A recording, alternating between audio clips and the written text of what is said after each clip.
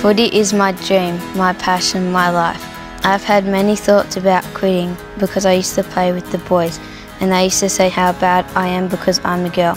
But I remember that it's probably happened to my idols, but they use those words to push themselves to get better. They are incredible. I think you're incredible. Hello. Hey.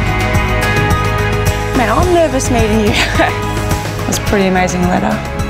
Thank you. Thank you for sending it to me. That's okay. Do you know what motivates me every day? What? Strong girls like you. I love playing footy. That's my outlet. You know, there's so much stuff going on in life, and when you go play football, it just takes you to another place. Oh, you can seriously kick. You got talent. Yeah, you did. Don't ever let anyone tell you that you can't or you don't belong or you're different, because I'm so different. You just got to keep pushing through and just keep staying strong. I want young people to be happy with themselves, to be strong and not sweat the small stuff. When you wrote me that letter, I was taken back by how amazing it was.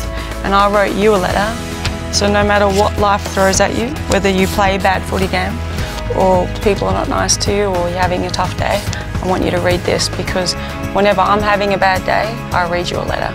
And that's what motivates me to go out and kick more goals. Special K, supporting the next generation of strong women.